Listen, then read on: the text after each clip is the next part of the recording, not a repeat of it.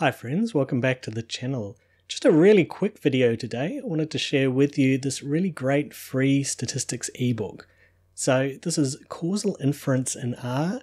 It's free, I'll link it up in the video description. And it's a really nice primer on causal inference. So what is that? Inference refers to when we're taking a sample and trying to use that to infer things about a population.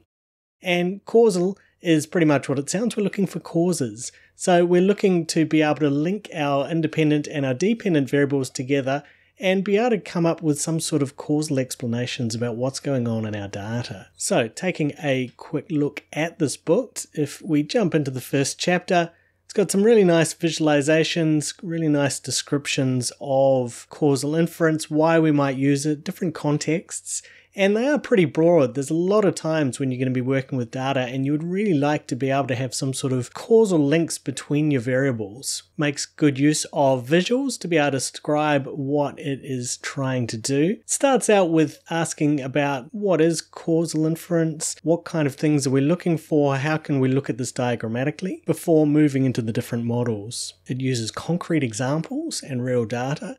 And from a mix of different domains as well. Often with these causal books, they tend to get very rooted in medical statistics. But here we can see as an example, and it's from a Disney park. Diagrammatically, they're mapping out the different things that they're interested in. From there, they turn it into some definitions on some variables. They provide all of the R code as well. Nicely done here with all of the R code. It's been chunked off. Looks like it's probably been done in something like Quarto. You can check out my other videos on Quarto for how to produce a website or an ebook like this. At the top here, we can hit copy to clipboard, take this whole piece and be able to replicate what they've done. And as we get into the actual models themselves, they do provide the maths. But one of the reasons that I do really like this book is they don't just leave it there. A lot of the inference books, particularly from when I was studying, which was admittedly a wee while ago, they would give a lot of the theory. You'd get all the equations for your parameters and things like that.